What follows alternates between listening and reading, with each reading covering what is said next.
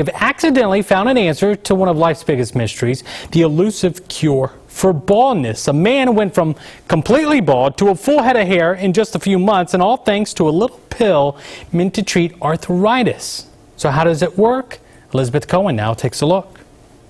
This is Kyle Rhodes' head before, and here it is after.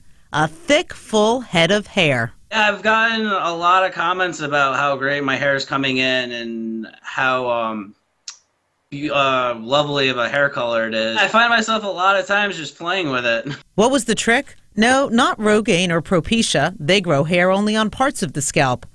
And it for sure wasn't whatever Homer Simpson took. I have hair! I have hair! It was a pill, a drug called Xeljanz that's actually already on the market for, of all things, arthritis. Kyle's doctor at Yale University decided to give it a try, and 8 months later, voila.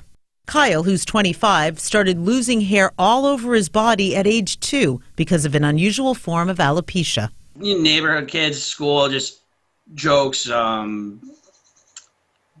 comments. One thing I did get when I was completely bald is called a skinhead, which I found very offensive. But now, even his eyelashes and eyebrows are back. 6.5 million people have a skin disease like Kyle's. His doctor says the drug may one day help them, too. But what about the tens of millions of men who've just gone bald as they've gotten older? The doctor doesn't think the drug will help them, but he does think it's worth doing a study to find out. The drug can have serious side effects. Kyle hasn't had any, and he's enjoying his new head of hair. I've always wanted an 80s hockey mullet, so maybe going towards that.